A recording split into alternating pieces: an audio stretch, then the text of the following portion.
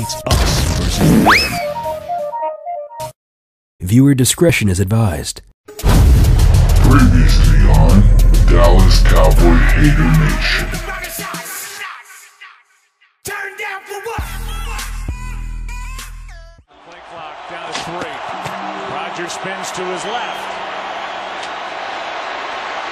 Comes underneath, and the pass is incomplete, out of bounds. Now they say complete. The official, the second one came in and overruled the other, Jared Cook, and with 3 seconds left, the Packers are going to have a chance to win it.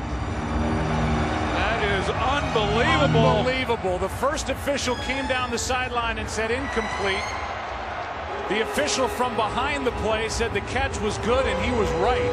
Wow, Jared Cook, he knows where he is, and he's able to keep his feet in. Now it's a 51-yard try to win it, but a timeout is taken before the kick. This to send the Packers into the NFC Championship game. It is good! The Packers are moving on! Aaron Rodgers is done before the kick. This to send the Packers into the NFC Championship game. It is good! The Packers are moving on! Aaron Rodgers has done it again!